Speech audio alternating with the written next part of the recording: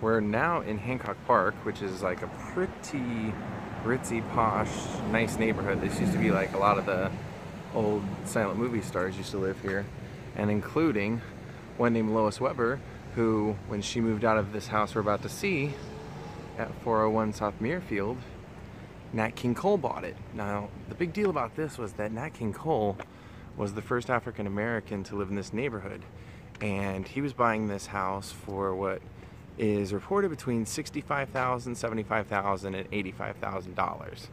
Now this property, the last time it sold, was $5.5 million. But the story goes that when he moved in, or when he was looking at buying this, the homeowners association actually offered him $25,000 to think again and not move here, which he declined.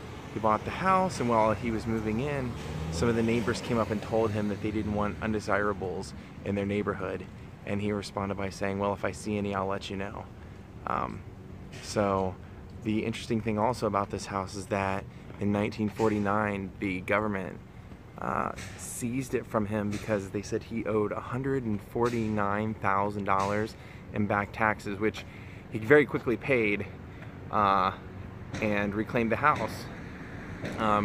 Natalie Cole in her lifetime talked many times about how big of a deal Christmas were at this home, and that when she would drive by it, she would always like get very wistful about it and always wishes she could go in, and actually said that ever since the house was sold that it's been nothing but African American families who have bought it. So let's get a little view of the Nat King Cole home.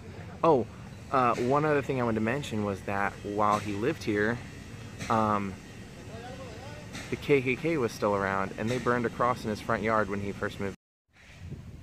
The house is pretty heavily guarded by foliage, but I want to at least give you like a little bit of a look at it. Apparently has a swimming pool and a tennis court, and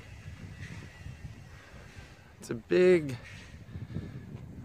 what I would consider very gigantic corner home. So yeah, here's Nat King Cole's home while he was alive, of course. I'm trying to block out the sun a little bit for you. Pretty big place.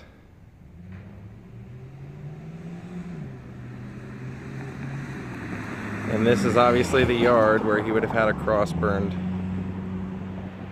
Pretty sick world. And this would have been Nat King Cole's front walk. If you were a guest of his, you would have walked up this right into the front. I'm actually gonna take a little walk off to the side here as well and just give you maybe a little bit of a side view, because it is, like I said, a very big property. That would have been the entryway right there, and that's the home that you have to imagine the Christmas song was sang live in person many years, many years. Now I'm guessing that they've had a lot of people like me out here doing this because they have